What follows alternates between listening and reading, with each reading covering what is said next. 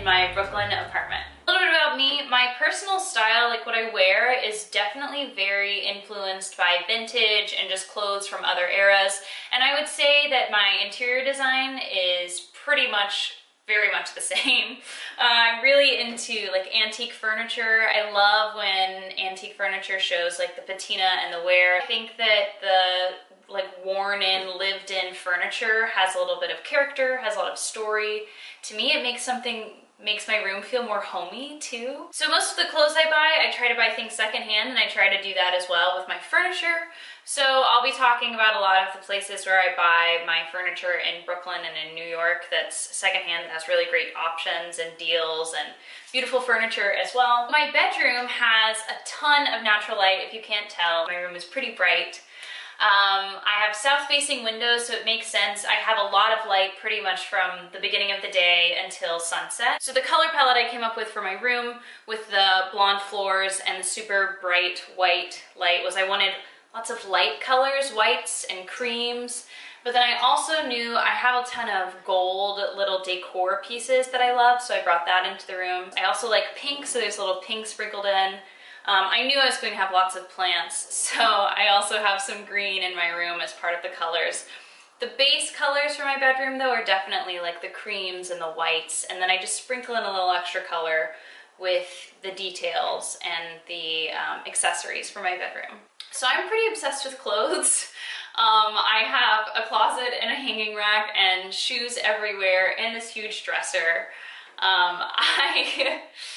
My room is sort of set up as partially like a giant closet. Also, that's definitely something that I thought about when I was deciding what I wanted to have in my room.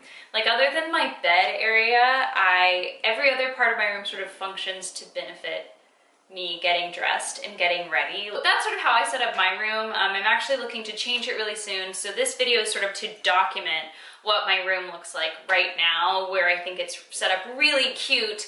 I'm gonna add some more things in. I need to get like a desk, and I'm gonna create a little work area for myself. So I'm gonna be moving things around. I'll film that for you guys too. Anyways, without further ado, I will show you my bedroom. Okay, so here is my dark hallway that leads into my bedroom.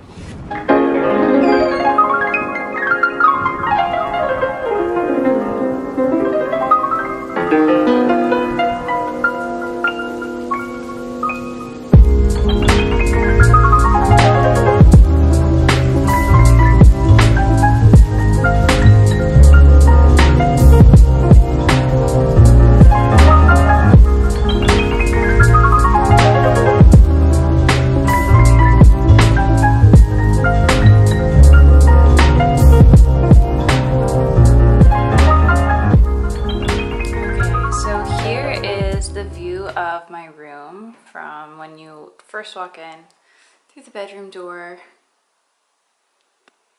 My room is honestly pretty big for a New York City apartment. It's like a very long shaped room. As you can see, I have like kind of a lot of open space in the middle of my room, but I've sort of sectioned it off. In the back area by the window, we have my little bed area. This is sort of my sanctuary. I love the way that the light just pours in through the huge window that I have in my room. Okay, so now I'm on the other side of the room. I came in from this door.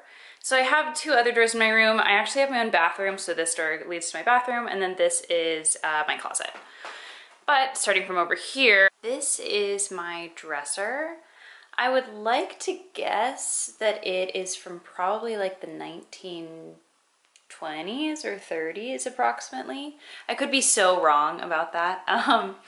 But as you can see, it's originally wood, and then it's been painted over and the paint is peeling. I think that's such like a cool little extra thing that this is such like a lived-in piece of furniture. I think that gives it a lot more character. I bought this piece on the website apartmentdeco.com. I will say on the top, like this little flat layer here, it's not dirty, it's not like messed up. These are just little marks that are in it now. But I'll show you the stuff that I keep on my dresser. I got this butterfly dish at Dobbin St Co-op. I got this at their Greenpoint location. I also keep some of my toiletries right here. Behind my toiletries though is this cute picture of my parents. I have a couple jewelry boxes, a pair of sunglasses. It's a gold tray, and I just keep my like most used toiletries and stuff here. I have like my vitamins, my vitamin D, Glossier, because you gotta have some Glossier, my deodorant, lotion, stuff like that. I do also have a lot of plants in my room. I actually only have pothos in my room at the moment, so this is one of my plants. She's hanging in there. This was something I propagated, and you know, she's seen better days. But I also made this little macrame hanging thing all by myself. It just is tying a bunch of knots together and buying a lot of strong string. And then I also have this pothos plant. I should probably show you from this angle. So I have it like this. It's in the background of a lot of my videos.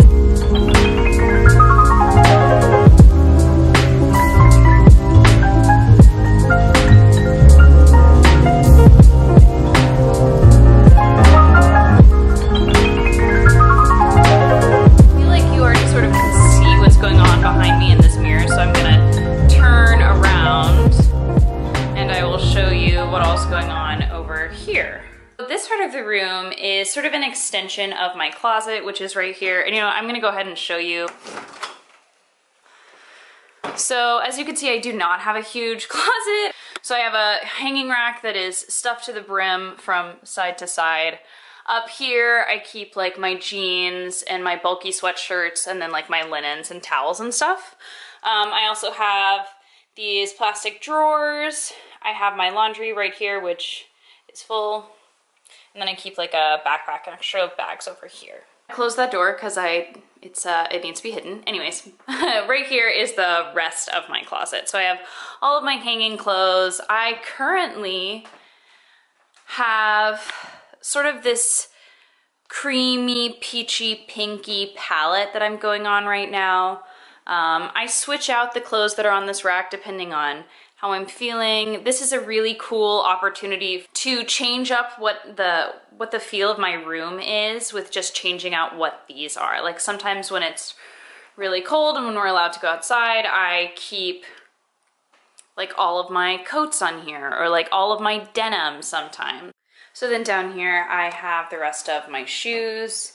These are definitely the shoes that I wear the most often. Over here, I have this fantastic vintage chair, which I bought from Reuse America New York City, which is that Instagram account that has like this cool warehouse full of used furniture. This is like an old vanity stool or something like that, but it's a little bit plush, so it's a little comfy. It really works with the colors scheme of my bedroom. And then I added this little plush chartreuse plush pillow. My mom gave me that. Above this chair, I have this little mirror up here. This is from Dobbin St Co-op. I bought this at their Bushwick location. This is another pothos plant. It could probably use a splash of water. My mom gave me this little gold tin, which was thrifted. She brought it up here once when she was visiting. You can see in this mirror that my head hits this planter. So this chair is not the most practical chair in the world. But this is also where I can see myself. Oh, you get to see my hideous, this is the only time you'll ever get to see this. Look at this light. Ugh. Anyways, back to this. So this is what I call my selfie mirror. Here, I'll stand up. It's a huge mirror, but it's just the mirror from IKEA that everyone has. I got through the website Nextdoor, which is a website that connects you to people in your neighborhood, and someone was selling this IKEA mirror. So next to my mirror, I have my bed. I have a bed that's pretty low to the ground. I just have a very simple white duvet cover on my duvet right now, so it's very minimal. I swap out the pillowcases on my pillows all the time. I have, right now, my decorative pillow is this really cool satin pillowcase that says Army and Fort Hood text, but it's in this color palette that is like, this is the color palette of my bedroom, pretty much. Like white, pinks, oranges, and then like blues and greens and natural colors. This is my color palette. But my mom gave me this pillowcase. It has this like adorable little vintage poem. It says Fort Hood, Texas, which I love. I don't even know where Fort Hood is, but I am from Texas. I'm from Dallas, so I think this is really cool. This light from Dobbin Street is a hanging light that I've just, I have 2 hooks in the ceiling, so there's one where it hangs and then another one in the back so that to redirect the wire. Well, next to my bed, I have this huge window. I love this window because it's like just this huge light box in my room. It creates so much fabulous natural light. I will say though, we have this little backyard that we don't have access to, but the people in our apartment complex have access to. And the backyard is a mess. What is this, a mattress? So I usually just keep these curtains closed, but they let the light in, so I don't have to see what's out there. I just see this like pretty light. I'm also hiding behind these curtains my AC unit, which is pretty hideous. It lives here year-round. I have like a little candle on my windowsill with this little button that says, "Hey y'all, Dallas." So when I do pull these curtains back, it reveals my flamingos. I bought these little flamingo guys at Dobbin Street Co-op as well. These are actually, I think, just supposed to be like coat hooks or something like that, but I use them. They hold back my curtains just fine, see? And you can see like on the outside of my door or my window, there's just like a huge metal wall. I love these sort of whimsical touches to a bedroom though. Like this is unexpected, you don't really get to see it. This is the first pop of pink I added to my room too, so it's extra special to me. I have this pothos that I'm propagating, it's just in water. This is one of my many anthropology candles. I love the volcano candles. I'm basic, what can I say? This is another one that's like not dirty, but has some flaws, so it might look a little bit messy. I love the green trim with the white. Oh, I should tell you where I got this from. This is another Nextdoor find. This was originally by my bed. When I got my full-length mirror, I no longer had space for this little table, so I moved it over here. This is the rest of my bedroom.